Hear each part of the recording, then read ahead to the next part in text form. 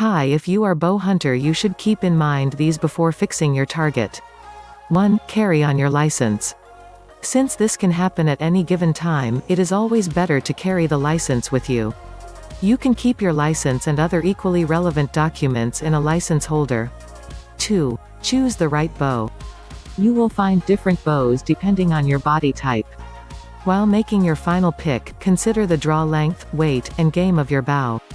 Ideally, you should manage to hold your bow at the level of the target, directly point to it and finally draw without involving much movement. 3. Pick your style.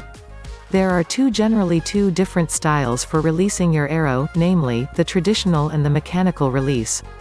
The traditional release will depend on the fingers with which you're shooting. With mechanical bow release, you'd be able to trigger release to your bowstring. These days, almost all bow hunters, especially the ones with compound hunting bows, operate these mechanical release options. 4. Be calm. Hunting isn't a sport that is to be mastered in a day. So, if you're really looking to be a successful hunter, practice on staying patient and just stay on a ladder stand behind a tree.